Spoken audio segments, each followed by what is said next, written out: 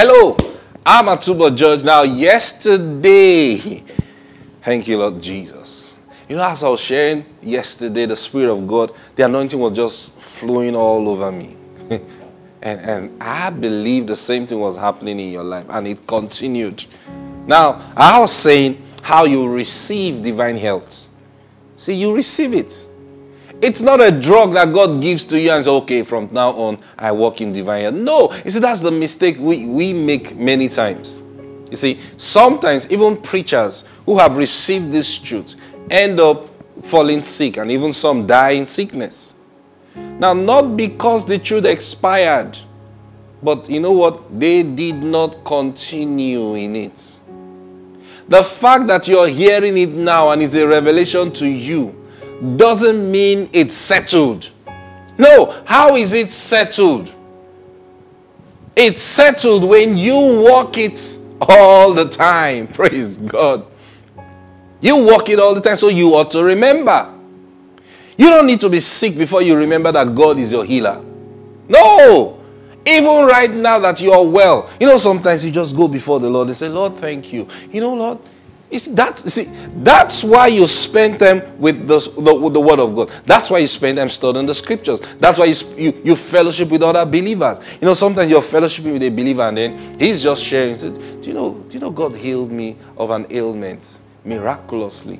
And then the person just sharing and sharing. Say, wow, praise God. You know, you finish fellowshipping with that person and you go back home. What do you do? Then you say, man, thank God for that miracle.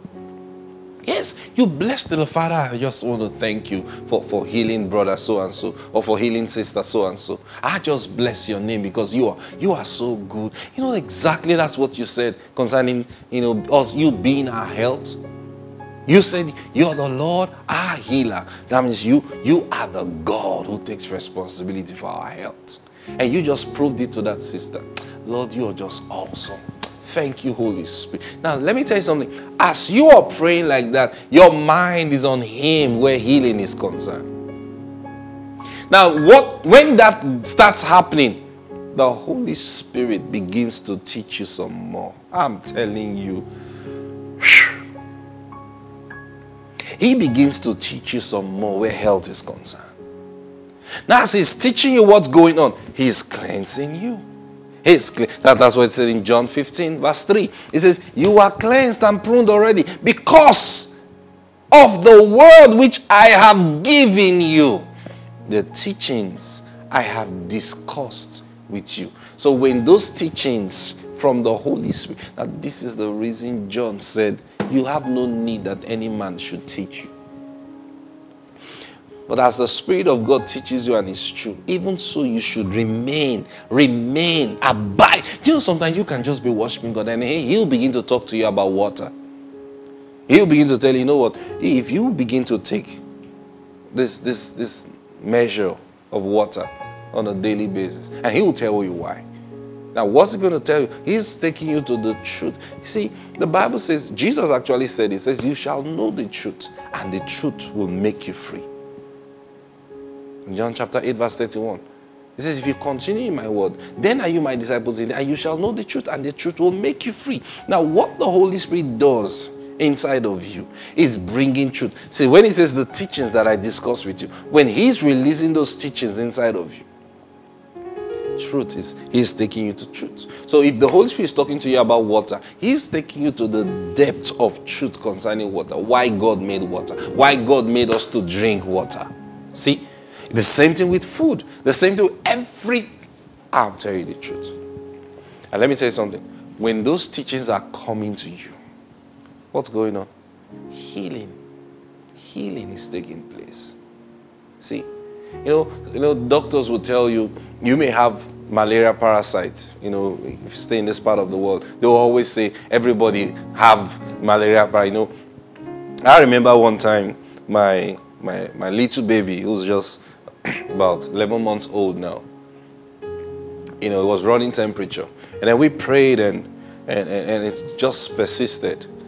So we're wondering what it was. And then we decided to go to the hospital to see the doctor. And we got to the doctor, and the doctor said, "Oh, has he had malaria before?" I said, "No." That period, that time he was about 7 months old. So the doctor said, has he had malaria?" I said, "No." And I said, "He can't have malaria." The doctor said, "No, don't say that." He stopped. Did he do exclusive? "Oh, yes, we did." After 6 months, you should be expecting him. I said, No. He doesn't have malaria. Praise God. And the doctor said, "Well, let's test." I said, "No, he can't have malaria." And then the doctor said something. Said, "No, everybody around here will have malaria somehow in their body, even if it's not full blown, I said, "This one doesn't have." I actually said, "All my children don't have malaria." Praise God. And then the doctor said, "Okay, test him." And then they tested, and malaria 0. Doctor was like, "Really?" I said, "I told you." Praise God. Now later we found out it was just teething that was running the temperature. Praise God. Now, you see, the doctors will tell you all these things. But the truth is what the Holy Ghost tells you. Now, what the Holy Ghost tells you is what you should live by. Are you getting what I'm saying? Not what the doctors say. Not what science says. Science may say one thing, but the Holy Spirit is saying something else. Who are you going to believe? That's why Isaiah asks, whose report would you believe?